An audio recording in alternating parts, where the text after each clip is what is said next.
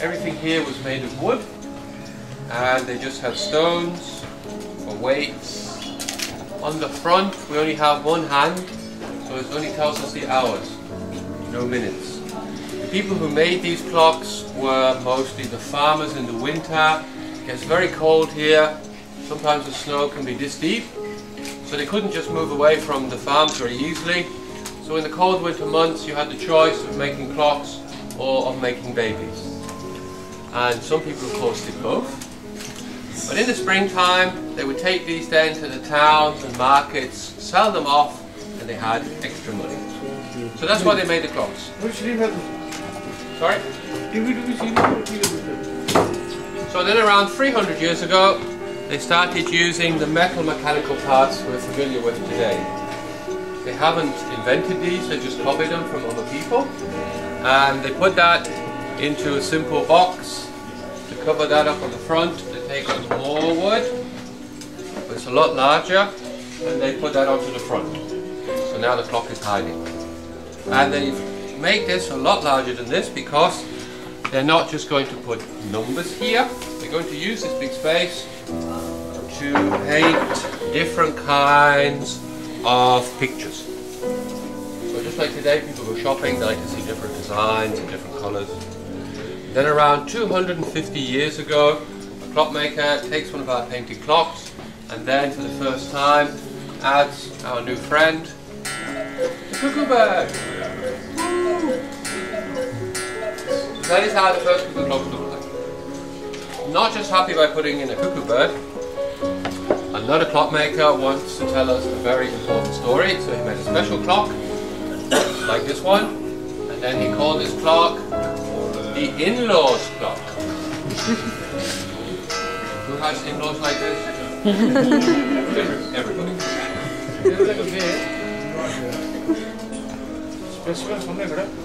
Here we have a gentleman called the potato eater. So he sits here with freshly cooked potatoes. One hand, num num num num num. So, here we go. See his little eyes as well? Little eyes.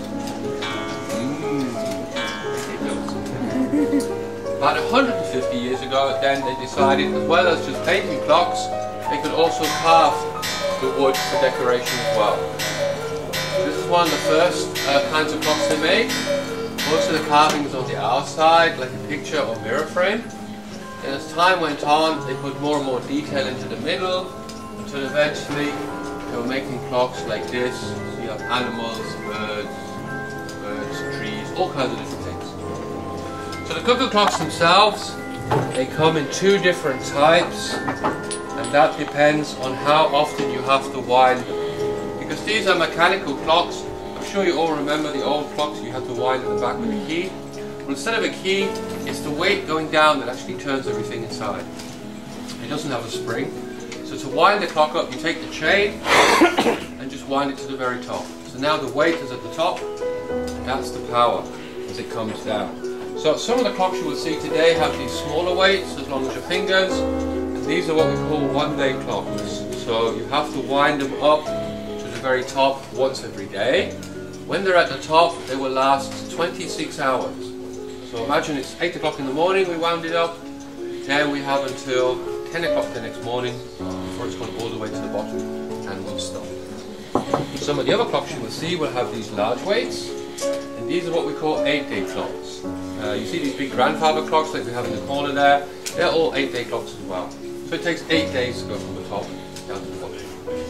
So the 1-day, 8-day clocks, some of them have just 2 weights, which means we just have the cuckoo bird there. And then some of the other clocks you will see have an extra 3rd weight, and the 3rd weight, as you saw in the big one there, is for music. They've added music and also extra movements. So we have the little people on the balcony.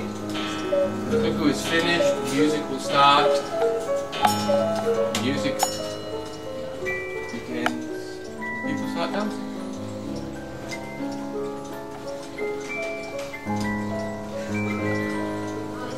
So all the ones that have music have 2 different musical melodies.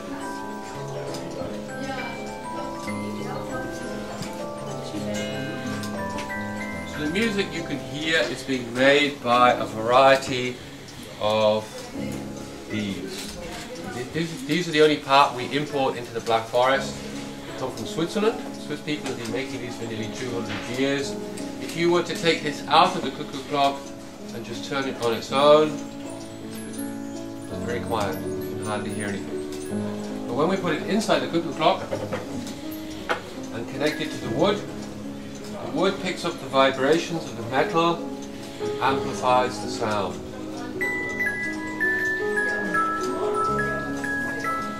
Now we can hear it. And because we know we can only hear the music when it's touching wood, if you have taken this out of your cuckoo clock, you can also take it and put it onto the heads of your family and friends and turn it. And if you hear music, you know they have wood inside there. Is that clever? Okay, cuckoo birds. We don't have real cuckoo birds inside the cuckoo clocks. Instead, we have these little pipes.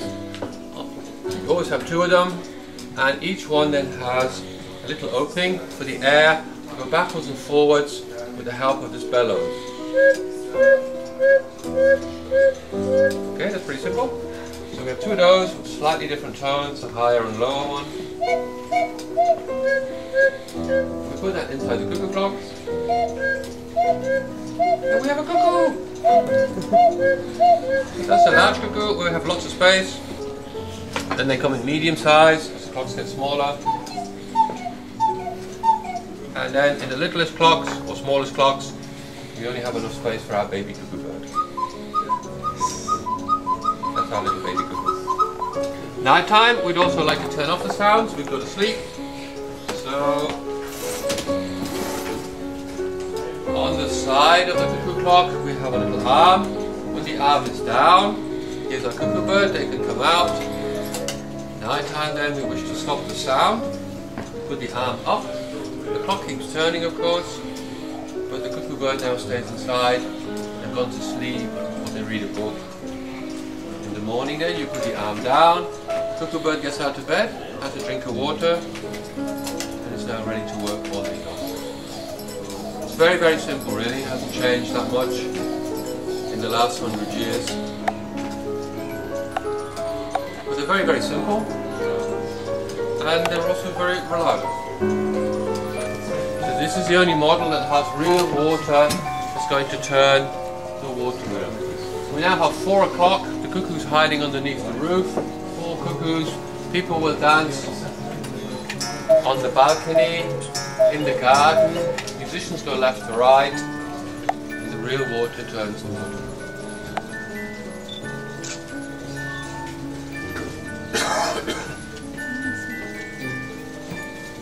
So, this is our romantic cuckoo clock. Do we have any romantic people here today? Come on, one person. One of you is romantic? Okay, I'll show you anyway. Again, 4 o'clock, 4 cuckoos, people dancing upstairs. And here's our romantic people sat in front of their house.